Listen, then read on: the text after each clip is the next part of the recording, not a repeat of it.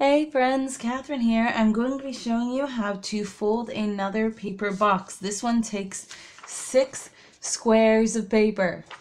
So be ready with 6 squares of paper and let's get this started. You're going to start off with 1 square of paper and fold it in half so that it is a rectangle. Then unfold it and fold each of the outer edges that do not have a crease on them up to meet the crease in the center. Go. Don't worry if you don't catch this the first time. We're going to do it a second time, but we're going to do it faster the next time, so be prepared. Then we've got a sort of doorway here. We're going to take that from the unfolded end and take that up to meet the opposite side, which makes it just a smaller square. It's just a smaller square. But we are going to unfold that then, and from one of the folded sides, bring that up to meet our center crease, and put a crease down, and then turn it around and do the same thing to the opposite one, so that it comes up to meet that center crease. And now we've got something that looks kind of like this. I don't know what this shape is called. I know that it has a name, but I don't know what it's called. Then we're going to unfold those folds. And we'll see we have these kind of short, tiny triangles on either side here, and we're going to take those and reverse their folds and tuck them underneath. Go. Reverse them and underneath, and then we're going to take the larger triangle opposite that, so this here, and tuck it underneath that same place as well. Underneath and underneath. Get it all the way under there. Make sure everything just kind of lies down flat and even. And then we've got a sort of pinwheel effect going on in the center here, where it's got pockets that go all the way around.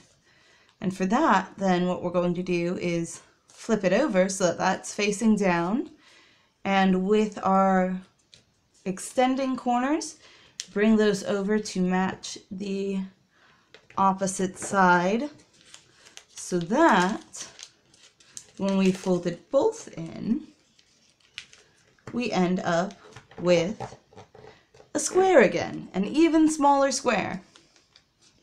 There we go.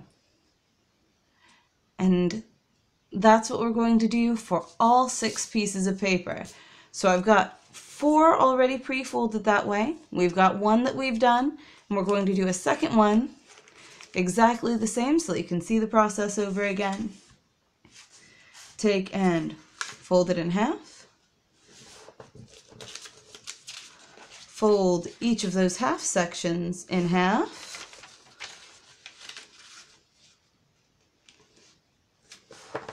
Fold it in half the opposite direction. Make some triangles.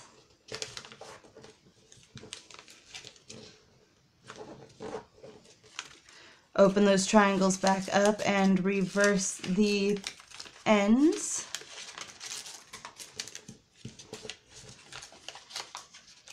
Open it back up and reverse the ends so that they're tucked inside,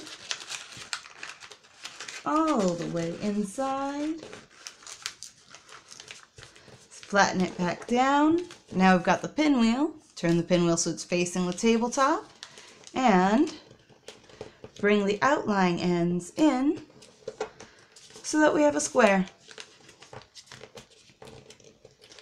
Alright, so we've done it twice. Do it 4 more times so that you have a total of 6. And now we're going to take and put them together. So for these, they stick into those pinwheel sections, because those pinwheel sections are going to go to the outside. So they stick into those pinwheel sections on the outside, of each. So we're just going to attach them all together in this way, making sure to get our corners nice and tight and secure.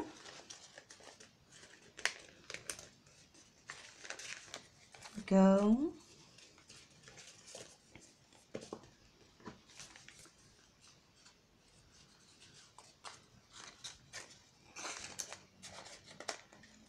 Go down, this one to the outside, tight corners,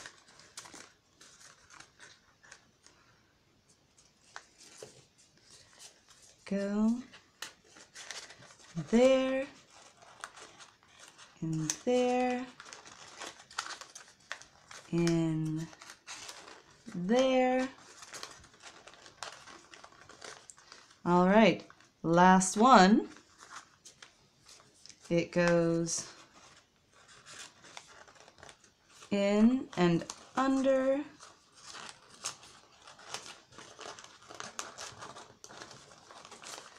and in and under, and we'll just tuck everything back in. Tighten it all back up, and there we have it. One paper cube made out of 6 square pieces of paper.